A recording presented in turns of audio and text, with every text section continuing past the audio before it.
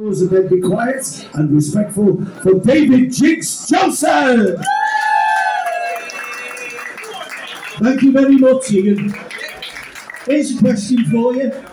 Does anybody like any of them really spooky ghost stories that the BBC put on at Christmas by M.R. James? Anybody ever watch them? Well, here's a ghost story. It's about being haunted by the ghosts of your past. It's called Secrets. 3 secrets were bequeathed to me, answers hidden, though the eyes could see. No lies involved, no half-told truths. They have found me and followed me since my youth. I should have guessed, but my feet they roamed. I walked the path far from my own.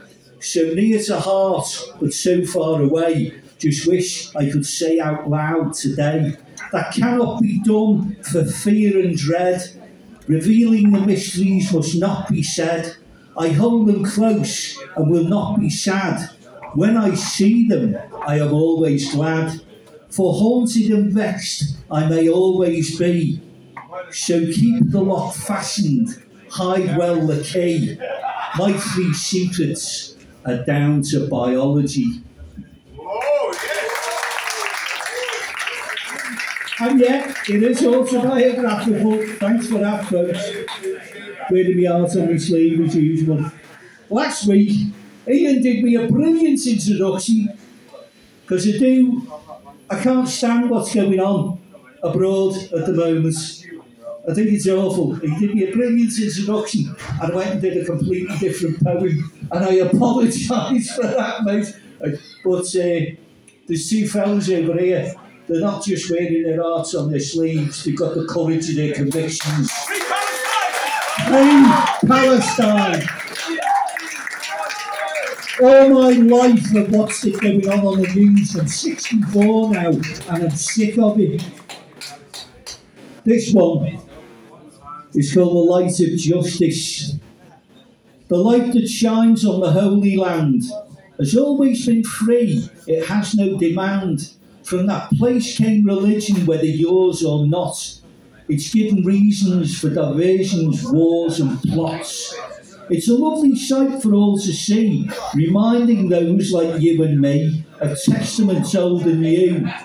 We're at a time we are given a reminder, a remember and review. The words of a man, whether fact or fiction, fiction or fact, you do the math, add and subtract. The main thing is we were told in our youth the power of peace and honesty and truth. There is a tribe follows not these words, but herds others with violence and genocide.